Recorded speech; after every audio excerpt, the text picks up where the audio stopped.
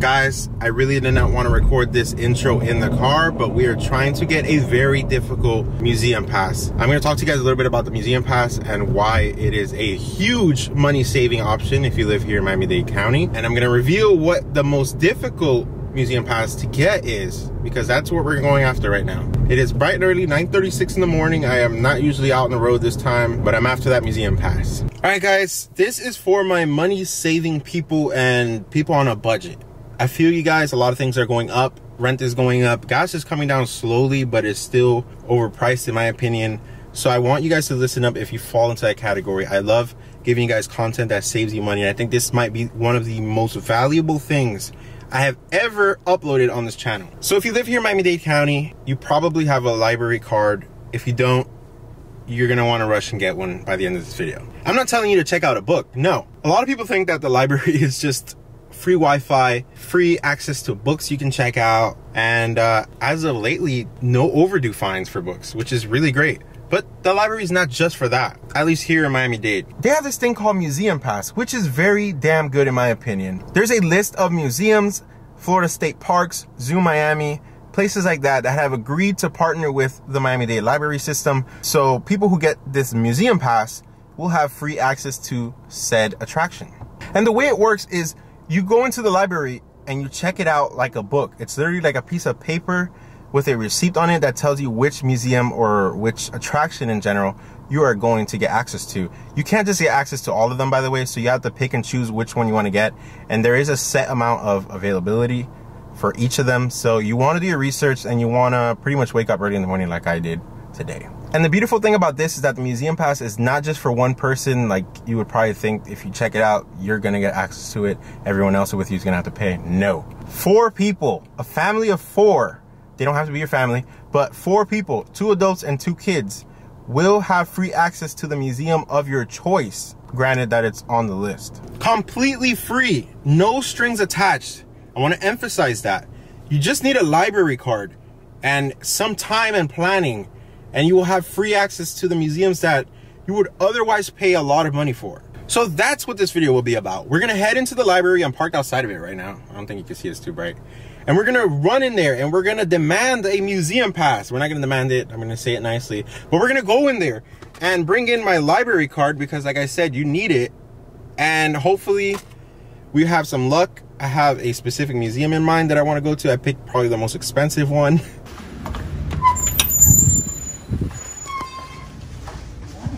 Good morning. Good. Do you have any of those museum passes by any chance? Which one would you want? Frost Science, if it's available. Oh, here you go, my love. Enjoy yourself. Thank you so much. Have a great day. Let's go, baby. We got the museum pass, and they gave it to us for the Frost Museum of Science. It is the most difficult one to get access to, in my opinion. I've been trying and trying. Woo! It is due on the 31st, so you do have about 7 days to use it and return it. You can only go once, I believe, in those 7 days. But wow, this is good for a family of 4 and it's just me. Should I feel bad? I am so excited, guys. We are literally right outside of the Museum of Science and have our museum pass on us. I'm going to document the process of going inside so I can show you whether it's like as easy as just waving this and they'd be like, come right in, or they have to actually like analyze it and make sure you have the right one. Because I think you get the booklet regardless of where you're going, but inside of it is a receipt, just like any library checkout receipt, that says the title, which would be the title of the book, Philip and Patricia Frost Museum of Science Museum Pass. So that is the specific one we are allowed to go into today. All right, let's see how easy this is. So we're passing the ticket booths right now, normally where you would buy the tickets. I'll tell you later how much we are saving with this. Here's the museum pass once again. Hello, I have this. Yes, so you're gonna go to the ticket center, they're gonna print it out. Okay, thank you. Okay, so it isn't just like walk up and show it. You actually have to go to the ticket center. Hello. Hello. I have the museum pass. Okay, so with the museum pass, you get free general admission to the museum. Okay. It doesn't come with the planetarium, but if you want to watch a show, it's $5. So here's your ticket, wristband, and map. Thank you so much. Have a great day. You too. Okay, so some things to talk about. Once I get inside, we got our ticket. Good? Thank you. Alright, we've officially made it inside for the free 99. It was a bit tricky because you can't just wave the pass and go in. You actually have to hand them the pass at the ticket center. So this is probably the case everywhere else. And they will keep the museum pass. I thought I had to go back to the library and return it, but it is just like a disposable pass that they probably have a lot of at the library, and they just issue it as is. So when they say they only have like one pass in stock, it's just one that they're willing to give, because those are actually disposable. We are inside the Frost Museum of Science. As you see there, we paid $0 to come in here using our museum pass from the library. They did say if I wanted to watch a planetarium show, it is $5 extra. I went ahead and skipped out on it because I just want to show you guys that you can get in for free without having money at all.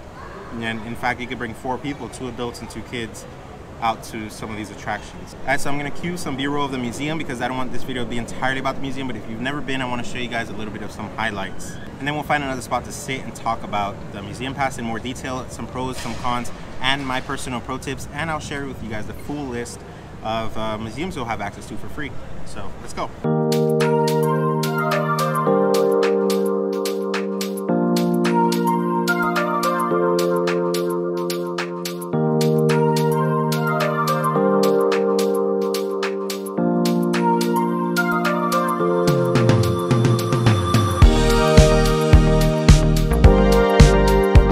Alright guys, so I've been exploring the entire museum for a little over an hour now. I have a video coming out of this exact museum giving you guys a quick tour of the place. So be sure to look out for that video. But let's go ahead and dive into the important details of using the museum pass. First of all, let's, hypothetically speaking, you are bringing 4 people without the museum pass to the Frost Museum of Science. Keep in mind, you do have to pay for parking. It is a flat rate of $15. So while you are getting in for free with the museum pass, parking is not free. Now, I do recommend parking over at the park behind me. I will show you guys through B-roll what I mean by that.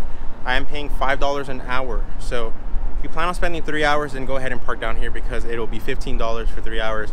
You might as well park closer. But if you're gonna be here for just an hour, 2 hours, it'll be $10 at most. And that's what I did today, so I'm only paying $10. I was trying to be here for an hour, $5, but got carried away. And I also lost my sunglasses. So you'll see it in the video how I lost it. Bummer, but let's go ahead and talk about the price of coming here without the museum pass. A family of 4, so 2 adults and 2 kids. I actually did the math. And I'm also including taxes, not including parking, so throw in $15 on top of that if you do decide to park here. With taxes and 2 adults, 2 kids, it is $117.48. So right off the bat, you are saving over $100 using this advice of the museum pass. 100% free, just pay parking. I do have some samples for other places. This is again including taxes for 4 people, 2 adults, 2 kids. If you're going to the Vizcaya Museum and Gardens, which is on the list, $74.90 without the pass. And then Zoo Miami, $89.66 without the pass. Now keep in mind, there are some restrictions for the museum pass, such as Zoo Miami. It is a great example. You can only use the pass on Wednesdays. So if you are a family where both adults work Monday through Friday, then you're gonna be stuck paying for it on weekends. But if you can make the time for the zoo on Wednesday, take the day off. If you're coming by yourself or as a couple, you can use the pass without bringing kids. I'm here by myself using a pass that is up to 4 people. Just used it for myself today.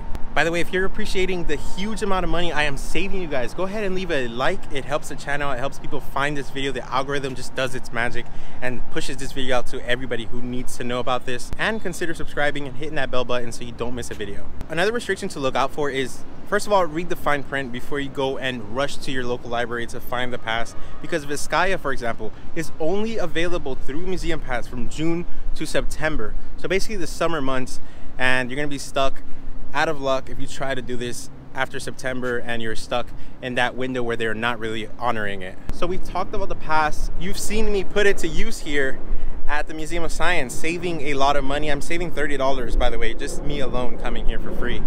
So I've talked to you guys about the benefits. Now, what are the drawbacks? What are the downsides of this? First of all, when you're paying to go to a museum or any attraction, you walk up and you just pay. This is kind of a hassle in a way. You have to kind of obsess over looking at availabilities. You have to go on their website and constantly refresh. Wake up early in the morning prior to the library opening and seeing which place you want to go to. The hardest one, in my opinion, is this place. I've had 0 out of 50 availability for the past week, and today I decided to wake up and try to make things happen. They had about 9 when I first got to the library, and then a couple minutes, literally a couple minutes after I checked out the museum pass, it went down to 3. So people are going and waking up early. You got to beat them to it if you want to come to a hard to get place like this one. Now, History Miami, for example, that is a good place, but it's also very cheap, so it's not really sought after via museum pass, but you can get it. They have over, I think, over 120 available across all 50 libraries. So that one is a lot easier to get, but again, it is only like 10 bucks to go, and on Groupon you can find some deals usually as cheap as $6 to go there. Now, Zoo Miami. The trick to getting Zoo Miami, a lot of people are just gonna wake up on Wednesday because that's the only day they honor it, and they're going to go to the library on Wednesday. Keep in mind, you can have the pass for 7 days. What does that mean? Wake up on a Monday, wake up on a Tuesday, wake up on the Friday before. You have 7 days to use it. So go on an off day where they're not honoring it and just hold on to the pass until that Wednesday and then go ahead and use it. So most people are thinking, wake up Wednesday, check it out, go to the zoo and use it. Don't do that. Think ahead and think outside the box, because I've taken notes. I've actually tried to go to Zoo Miami to do this video, but it's every Wednesday and it's just gonna take forever to do this video. I've woken up on Wednesday and seen the numbers just plummet as the library opens. And that brings me to my other downside for the museum pass. There's no reservation system. It is first come, first serve. So as you're driving to the library thinking you're going to get the pass and you put the car and park right outside of it, there could be someone inside right at the moment you park that car checking out the only museum pass at the library, leaving you stuck having to find another library, wasting gas going around the city. And then it might happen again when you get to the next library. So that's what I don't like. There's no reservation system. I think it would be a pretty organized system. I don't think it would be a mess if it was ever a reservation system. So keep in mind that you will be challenged depending on where you want to go, and depending on the day of the week, you will be challenged, and it will kind of be a hassle trying to rush to get these museum passes.